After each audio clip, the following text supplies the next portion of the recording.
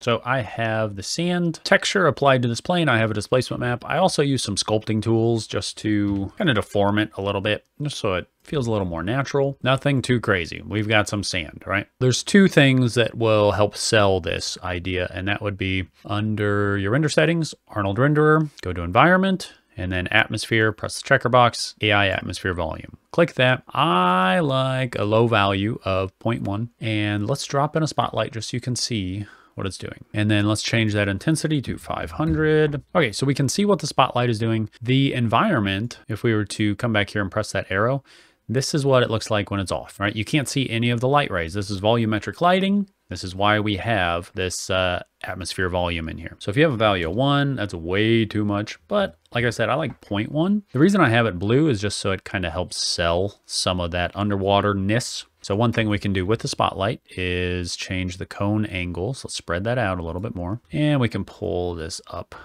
just a little bit. The next thing that kind of sells this illusion would be in your spotlight. So with your spotlight selected, you're going to scroll down until you see Arnold, expand that, and just scroll all the way down till you see this box. This is light filters. Press add, and we're going to use a gobo. Press add. Once that's in there, double click gobo, and we are going to throw an image into here. So this will work with any image, but the image that I have found looks like, I looked up like water ripples or water ripple texture, something like that. It doesn't really matter. I desaturated it because the color will go with it, but I didn't want the color. So in Photoshop, I just kind of desaturated the colors, and we're going to plug that in right now. As soon as we plug that in, you can see the awesome results. Instead of being just a solid cone with the light rays, you know, the light is only coming through on where those ripples are. So it's giving the illusion that the light is hitting the surface at the top, scattering, and then kind of, you know, bouncing through, refracting through the water. Since that gobo kind of changed the overall lighting, I am going to change that maybe to 800. Go, position my camera, and then,